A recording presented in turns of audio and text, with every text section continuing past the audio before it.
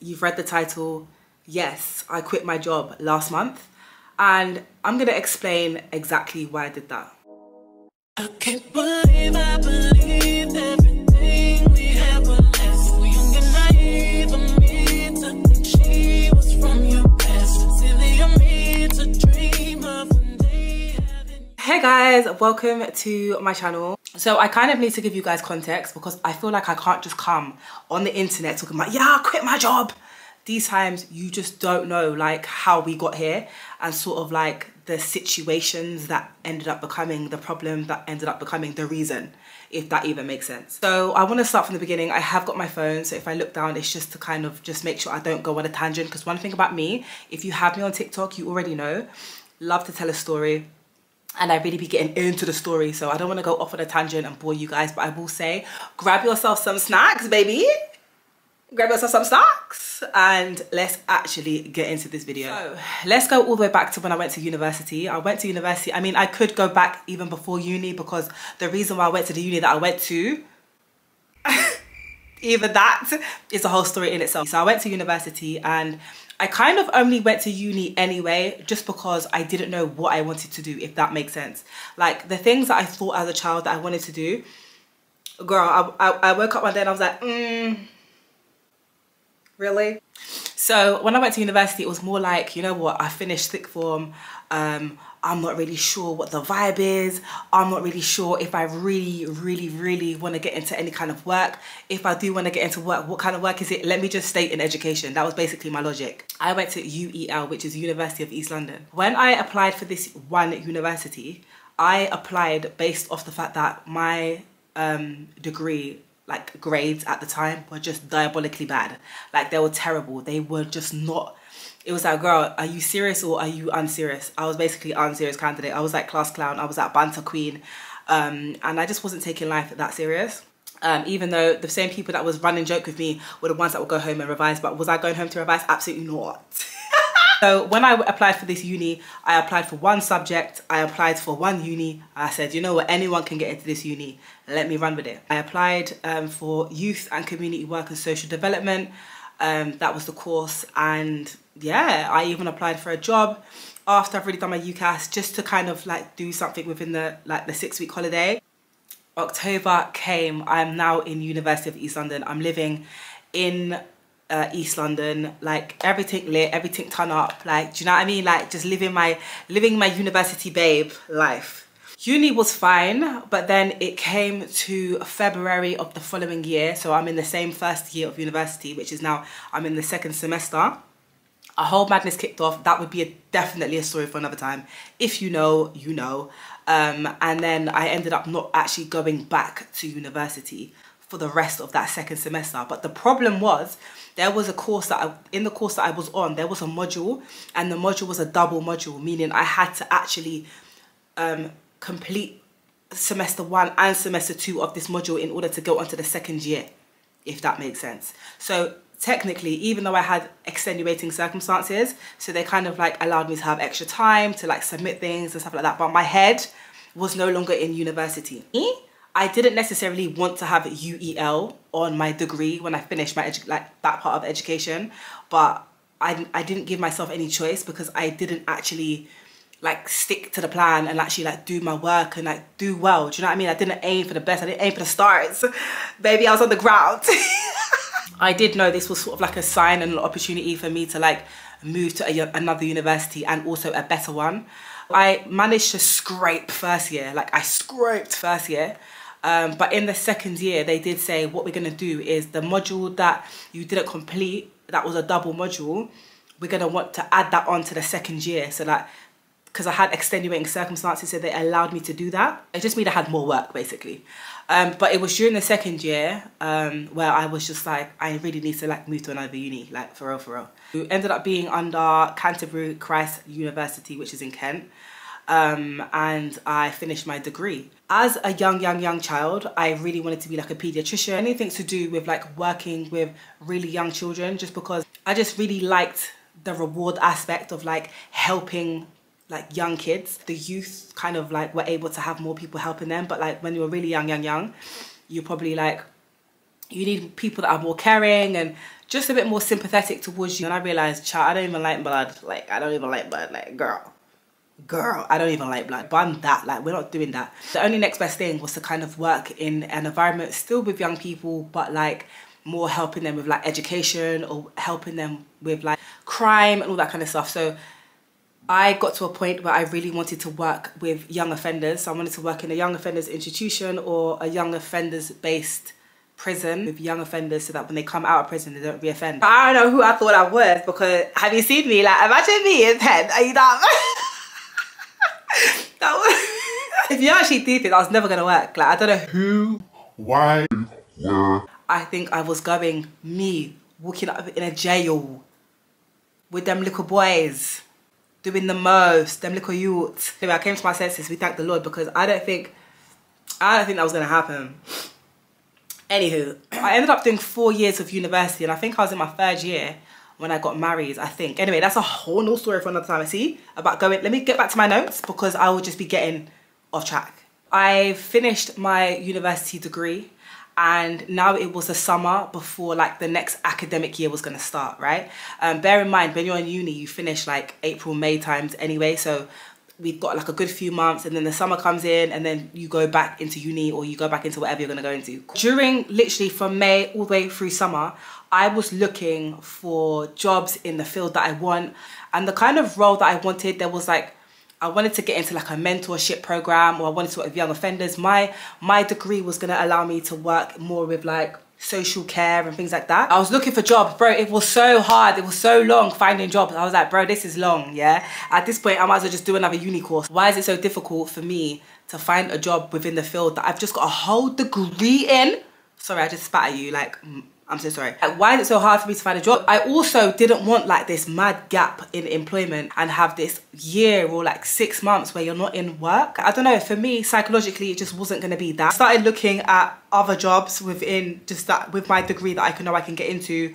Keeps me busy, keeps me learning new skills, and I got into a primary school. So I worked with an agency, and they put me in a primary school, and it was resource based. So basically I was working with young people, like young kids with autism, and I'm not gonna lie, that was one of the most rewarding months of my life. I absolutely loved it. It was so nice to be able to like identify just different traits of young people, because even autistic kids, bro, they're not all the same. It's not like one generic looking thing. Like, all the kids were different. They all had different levels of autism, like different on the spectrum. And it was just like, I don't know, I really enjoyed going into work. It was so different to any kind of work that I had ever done. While you're in uni, you still have to kind of source work and find work, because you have to get a certain amount of hours signed off during uni. So I did 4 years of working on the roads, young people, getting them into youth centres, outreach programs. So I was doing a lot of outreach with other practitioners. Like, it was lit. It was actually lit. So this was like a whole different thing. And so I literally started in September, because during the summer is when I had my meeting, signed up with this agency. They got me work quick. I'm going into this primary school. In the primary school, the head of that particular department, she really wanted me to stay on and like literally work directly with the school. But it wasn't even long. Literally, it wasn't even long until another job actually came up, and it was working as like a cover teacher in a secondary school. Now, me personally, obviously wanting to work in prisons with young offenders, the secondary vibe, that was more me, because that was more closer to sort of like the age range that I would have preferred to work with. It's easier to communicate. It's just a lot easier to deal with young people who are within that age bracket. So for me, that was a bit more, that was making more sense. And plus, again, I've never done cover teaching. Cover teaching, me, like, never been in the classroom in my life, except when I was actually in the classroom. Bear in mind, I've just come out of uni, so really and truly, I've just come out the classroom. Do you get it? I applied for this job as a cover teacher. So on my first day, boom, no, wait, hold on, pause, wait, let's go back, right back. I've applied for this job. They said, yeah, come, pull up. So I've come for my interview, and on my interview day, please, I'm at the reception of this school. I'm at the reception, I'm standing there, I'm like, yo, hi, I'm Amina, I'm here for my thing. They're like, oh my gosh, yes, you're here. Don't worry, I'll just let the, like, literally the head of like cover, like, know you're here. I said, fine. I was sat there for approximately 1 minute and 30 seconds. The next minute the woman comes, she's like, right, Amina, come through. So I've come through, they've given me my little visitor's badge, and they've taken me straight to a classroom. It was a year 7 class, and they were, year 7 maths. Cool. I've come from the car park. I've come from the car park and I'm in a classroom now. And I've been on the premises for less than 5 minutes. Like, what is this? Put my bag down. I've got this system. They've pulled up Sims. If you work in a school, or you know the system of Sims, and that's how you take the register. I don't know what this is, sir. Sir, I don't know what this is. Do you know what I mean? Anyway, so I'm literally thinking to myself, okay, they've literally said, look, you don't really need to do the register too tough, but all you got to do is press that button if they're here. I'm like, okay, cool, that's no problem. Like, one thing about me, I'ma just pretend. I'm taking a class. There's a woman sat at the back of the classroom with a notepad and pen. She's just watching me. Every single time I'm over there, she's watching me. If I'm over there, she's watching me. She's just watching me, and every 2 seconds, she'll go and start writing her notes. I was thinking, oh, you wanna write about me? Okay. I remember there was one student in the front of this class, and I feel like, I don't understand why there's always like one student. It's almost like they were trying to set me up, but like not trying to set me up too much, but they were trying to set me up small, you know? So I'm in the class, this little kid was just like doing the most, but not like doing the most where it's like you gotta leave the room, but it was just doing the most. You know, and also I can't remember what topic it was, but all I do remember is that I don't remember being able to do the topic myself. I looked at this thing thinking, why couldn't you not give me percentages, fam? Why are you not giving me fractions and decimals or something mad? And I was thinking, I don't even remember the method. Even though as a cover teacher, you didn't necessarily have to teach, but you most definitely had to know what you're doing because you are covering a lesson. And if a student needs your help, you need to be able to help them. Like, this is part of my interview process. I'm in an actual real life classroom with real life children who are real life year 7, and they're new as well. They've been here for about a month and a bit, right? At this point. So there was this one child who kind of like knew what she was doing, if that makes sense. Board, pen, go up on the board. So she went up on the board and she's trying to figure it out. And while she's trying to figure it out, I'm figuring it out. And I'm like, I remember in school. Like, do you get it? I was like, I actually remember this now. Because you think I was listening in maths, because trigonometry, I've never had to look at that again. I'm not going to lie to you, I was not listening in maths. Maths? I was always like scraping maths. And they put me in year 7 maths. I got the job. So now I'm a cover teacher, right? No cover experience, but to be fair, all you need is a degree in order to be a cover teacher. I've got so many cover teacher stories. So most definitely comment below if you want me to run through some stories being a cover teacher, because child, altogether, I was cover teaching for 7 academic years. Child, I don't even know how I survived. I was 2 years in this particular school, the one that I just told you about my interview process. Then I was 5 years in the school that I just quit. At one point in this particular school that I was there for 2 years, I had the privilege of having my own form class. I also had the privilege of teaching as an unqualified teacher in humanities. So I really did have like mad, seriously good experiences. They wanted me to do my actual teaching, like my PGCE. And they were going to pay for it. Like, there were so many things I know and opportunities I could have probably got from this particular school. But yeah, I kind of knew that the school thing, it wasn't my dream. Like, it wasn't like what I wanted to do. I felt like I just fell into it, and I fell into something that I actually enjoyed and I liked doing. I never really thought about being in a teaching environment or any of the kind growing up. So for me to be in a classroom, it was different, but I was still able to implement literally everything that I learned doing that youth work and also doing outreach. So you could be like literally on the streets of East London and approaching young people and having that engagement and having that conversation and trying to persuade people to come into the youth centres and finding out what they want in the area. All these kind of things don't happen for the average person. Being able to like implement what I learned and the confidence to be able to just speak to anyone, chat to anyone, bat up anyone, whatever it is that I needed to do, like I had to be able to just do that on the spot, improvise if I need to, and then also balance that with professionalism and also balance that with just being in the classroom, period. Do you know what I mean? And it was during that school, when I was in that school, is when I fell pregnant with my first daughter. So yeah, I've got a daughter called Rakea, so she was the first one to be born. And yeah, it was during that time. And after I came off maternity leave, I was only there for a few months, and then I moved on to the school that I was there for 5 years. So now we get on to the school that I was at.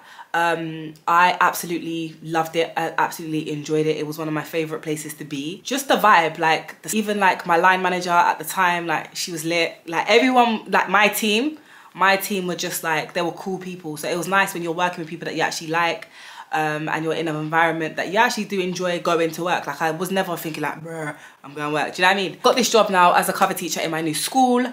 And I'm really enjoying it. It's so much easier for me to get to work because it's closer to my house. Like, just there were so many different perks. Bear in mind, I've got one daughter now, so I've gone down to part-time. So like my hours, they were so flexible.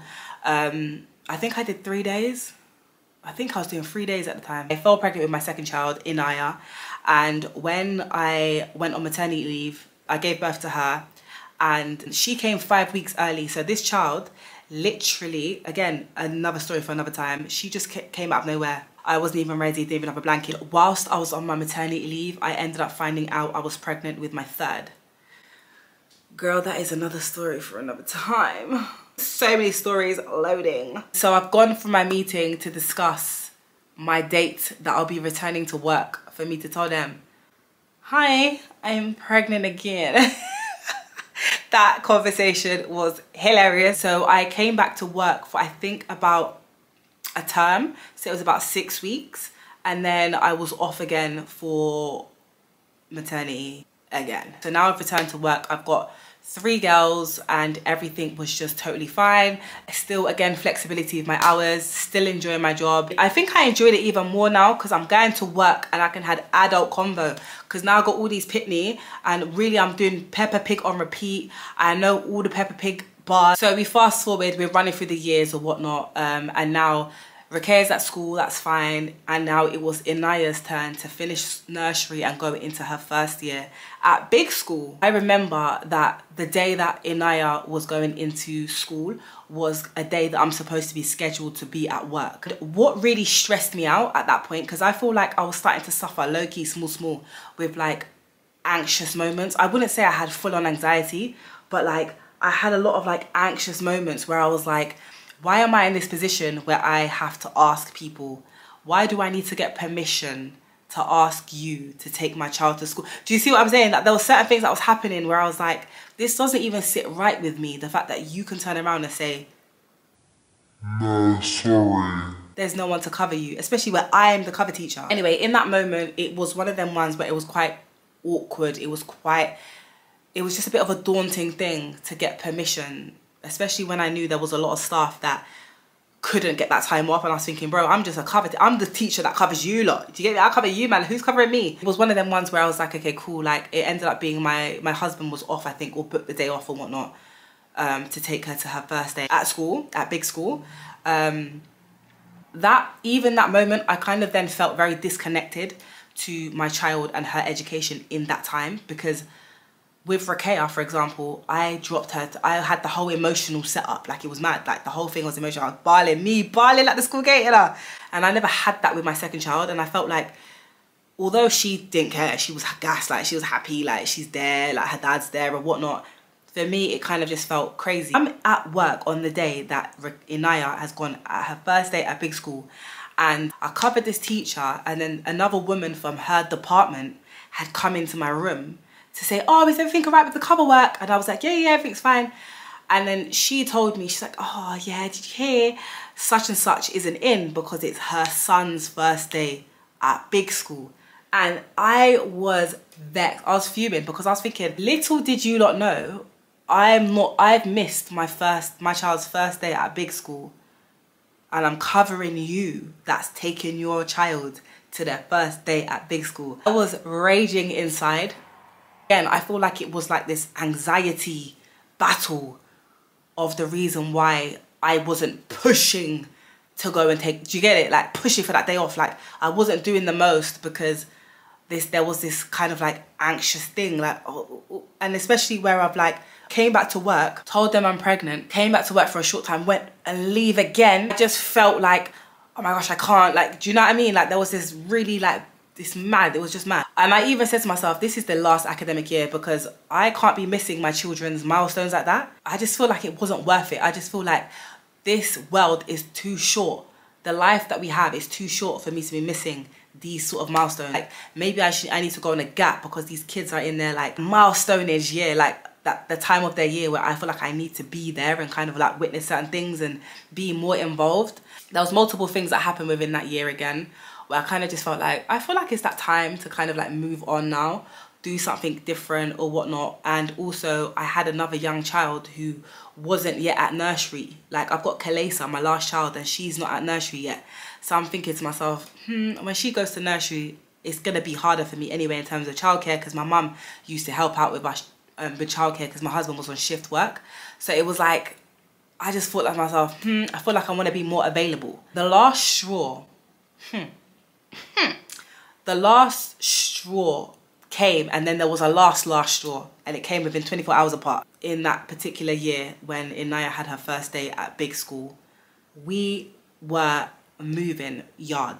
We've moved into the house. We had a lot of work to do in the house, so we was doing a lot of work in the house. This is the house that I'm in right now, We've got so much work to do or whatnot, and then we finally moved in the April, right? So we've moved in and everything's calm, like, you get me? I'm just on my Zoom, I'm doing my thing, I'm being a mother, I'm being a housekeeper, right? Being a cook, cleaner, slave, all of that things that mothers do, yeah? One night, I literally, when I tell you I deep cleaned my yard, downstairs, licked the floor, like you can lick the floor, it was bleached, everything was nice. So I've cleaned up. I was so proud of the way I cleaned, because I cleaned like my mum. My mum taught me how to clean.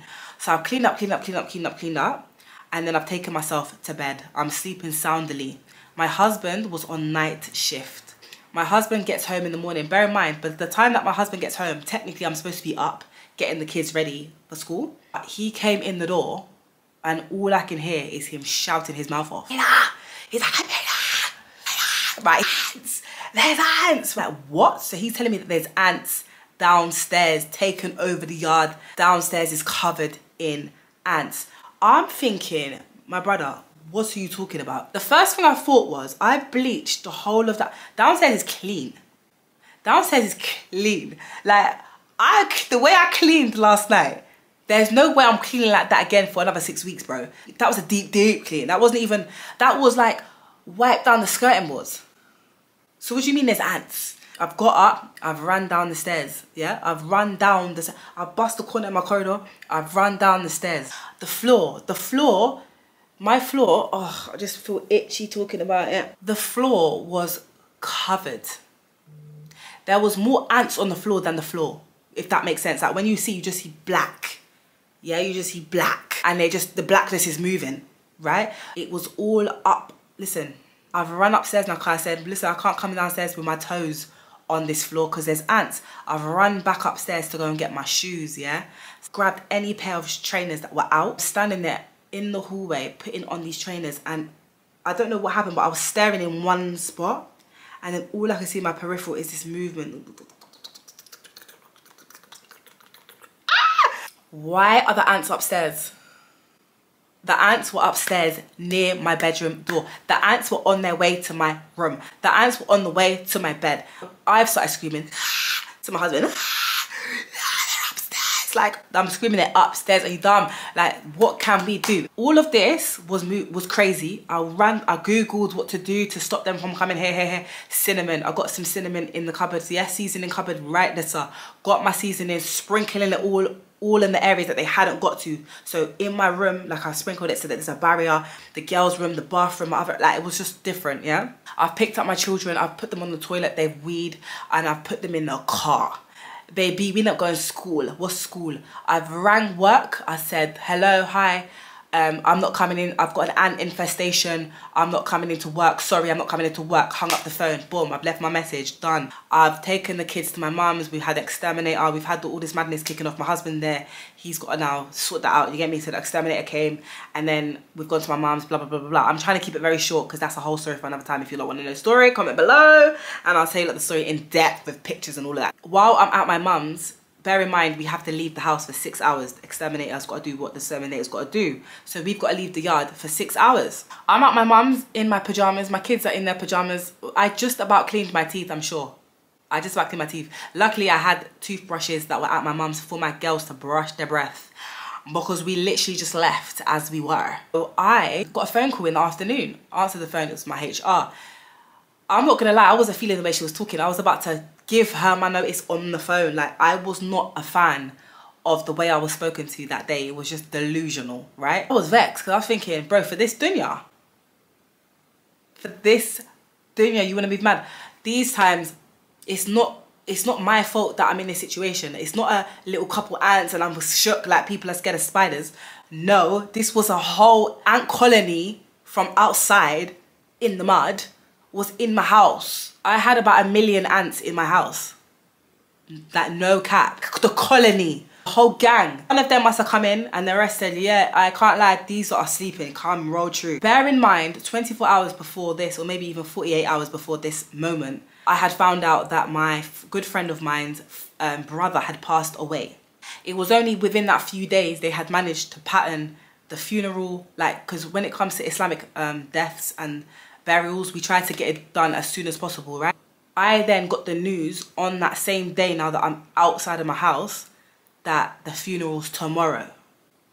I've just come off the phone to my HR moving mad talking about I need to come into work. Sis, respectfully, how am I supposed to come into? I ain't even got a toothbrush with me. I ain't even got cream for my face. And you're telling me to come into work. Again, that was another moment now of pure anxiety. The anxiety again was just destroying me and destroying my thoughts and destroying my decisions, and it was crazy. I then missed my friend's brother's funeral, and it was something I really felt bad about, because when that's your friend and they've lost someone as close as a brother or lost a family member, I don't know, it just didn't sit right with me. But in that moment, that's just what had happened. Like, the next day, I ended up not going to the funeral. Anger that brewed was just like all these things that have happened in the year. I just thought to myself, I'm missing these important things because I work for someone. Do you know what I mean? I'm missing some of the most important times and aspects in my life, things that I need to be available or a bit more free to make the decisions of, you know what, yeah, I can juggle and I can come and I can So that, I feel like, was the biggest breaking point when it came to knowing that I had to get to myself to a position where I can work for myself. That week, or maybe even the next day, I think when I was at work, I handed in my notice, guys. I actually handed in my notice. So I handed in my notice over a year ago, okay? And then my notice period, I think, was like 8 weeks. So it came to around the last day or so of my leave. Like, I'm meant to be leaving like tomorrow and the next day kind of vibe. I spoke, like, the head teacher wanted to talk to me, and they were just like, you know, how can we keep you on as the cover teacher? I'm not gonna lie, I definitely was a valuable asset to the team. Just the way young people are of today, and I could definitely manage them. I could definitely manage a classroom. I could definitely do my thing, you know? Without just sorting out a whole different contract and I to just do supply. That's literally how I continued to kind of stay in the school thing, but then I was actually more free. I gave myself a certain time period to really knuckle down and work hard with all the things I wanted to work hard in order to put myself in a position where I can quit my job and do social media full time. A lot of prayers went into it, and then a lot of grinding, a lot of hard work, a lot of emails, a lot of affiliating myself with an agency, like getting management, being able to like get consistent, put effort into my work, and just be in everyone's face, like, hello, hi. From there, the next academic year started as well. I was more free to pick up my children from school. Like, it's so rewarding for me to be able to pick up my children from school, be at the school gate. And I know sometimes people are not in that position or not able to, and you have to get someone to do it, and you got to have a childminder, you got to have a nanny and things like that. But I really wanted to be that mum that was really stuck in with my girls. Alhamdulillah, I got myself in a position where I can leave for real, and just actually get on the grind and start doing what I want to do. One thing I really deeped as well is that you're replaceable. In these 7 years of being a cover teacher, there's been many people that have passed away. Staff that was like maybe a bit of the older generation, like students that have passed away. Like, it's been very deep. When you look at it like that, and the fact that once someone passes away, that's maybe one of your staff members, and then next minute the vacancy's up for someone to just replace them. Do you know what I mean? Or after a couple months, you don't even hear their name again. Like, I'm replaceable. Like, the same way I've left now, I'm pretty sure there's a new cover teacher or another cover teachers that's slotted in, and that's it. Kind of be there for my children, watching them grow. I feel like these are like the most important times of their life. I've got a 4-year-old, I've got a 5-year-old, and I've got a 7-year-old. And yeah, I just really wanted to be there for my children. And girls are hard work, I'll be so real. So that's literally why and how I quit my job, how we got to this position just a month ago, just before I handed in my notice. few weeks before that, again, someone that I know had passed away. And I was just like, you know what, life, the way life works and the way life comes at you fast, if you don't make decisions that are for you, and just know that if you really want to do it and you put your pure reliance into God, there's nothing really that you can't do. Do you know what I mean? So I'm really at that point now where I'm like, everything is going to be a risk, because you're going to be tested in this life with multiple things, whether it be your health, whether it be your wealth, whether it be that, there's going to be so many things that you're going to be tested with. And I'm pretty sure as a parent as well, you'll probably be tested with your children. Another thing is, like, I feel like we're not heavy on taking risks. We're comfortable. It was at least about 3 years that I was saying to my husband, oh, you know what, I want to quit. I want to quit my job. I want to do this. I want to do this. I want to do this instead. I just want to work for me. I want to work on my own terms. I want to, you know, and I feel like being in a 9-to-5, quote unquote, kind of prevents you from being able to do that naturally. That's how we got here, guys. That is literally how we got here. This channel would definitely be full of story times and being able to sit down with you guys in a lot of depth, that if you have me on TikTok, you would have already seen multiple stories, because over on TikTok, I definitely sit down and tell stories. I give you guys a bit of modest fashion, how to make things modest. And then over on Instagram, you get more of the aesthetic side. You get more of the beauty. If you are new to me and my vibe, and you're feeling it, then subscribe. If not, cool, no worries. And I'll see the rest of you guys in my next video. You're made to dream of one day having your